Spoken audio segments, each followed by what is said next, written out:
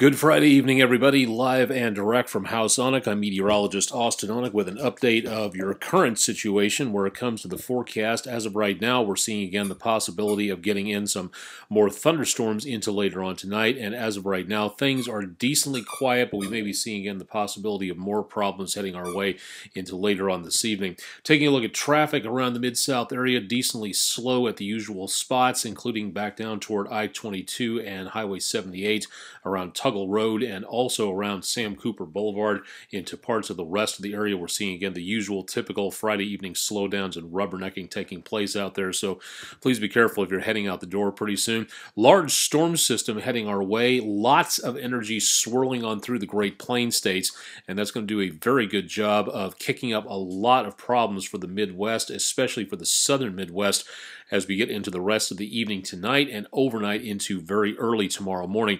You can see, again, a lot of that energy coming on through. Left-hand side of the satellite shot, right up there, we've got, again, this big swirl of energy coming in from off the Rockies.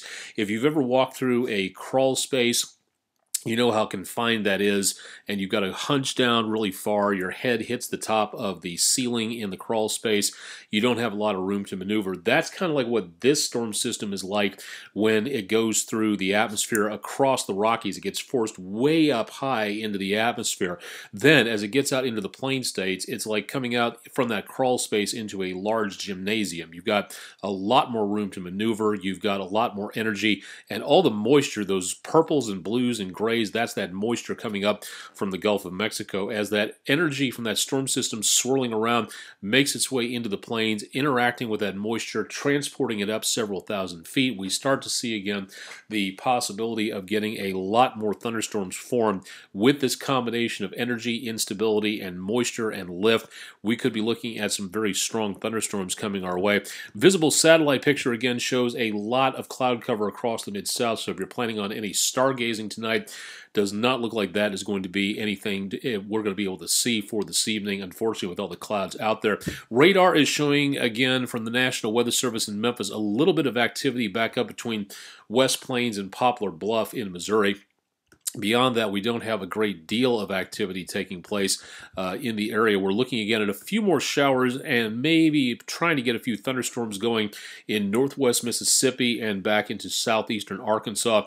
Nothing major as of the time we tape this, a little bit after 5:30, but we will be seeing again the possibility of more activity into later on tonight. So stick around for more on the forecast with News Channel 3. We'll have more on that coming up. The storm system, as it howls into the plain states, is going to be kind of a double whammy with this system coming on through. What do we mean by that? Well, as we go into the course of the next couple of days, we're going to be seeing some interesting effects out of this as this gets its way a little bit closer to us. We're going to see again the possibility of this thunderstorm area making its way on through, and this again could be a bit of a problem as we get into the course of the evening hours as the storm system gets a little bit closer into around the plain states. We may see the possibility of some more areas of showers and thunderstorms coming on through as we go into tomorrow morning, especially past about midnight through about 6 o'clock in the morning, and then as we get into tomorrow morning and tomorrow afternoon, we could see the possibility of some repeat showers and thunderstorms, and that's something else we're going to have to watch. Lingering showers should be gone by Sunday morning,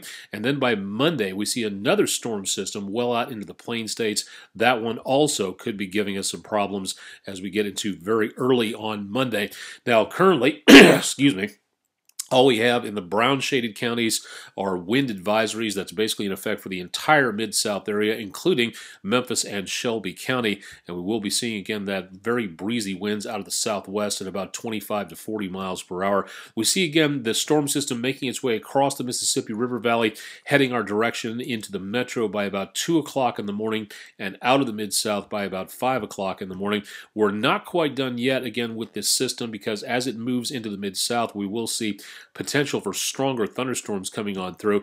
But as we get into around very early Saturday morning, we also see that possibility of some stronger thunderstorms coming on through the area as we get into around the area close to around very early tomorrow morning. What exactly are we looking at? Well, the thunderstorms should begin tonight around News Channel 3 at 10 and then increase into tomorrow morning as we go across the large red bars. That's thunderstorm.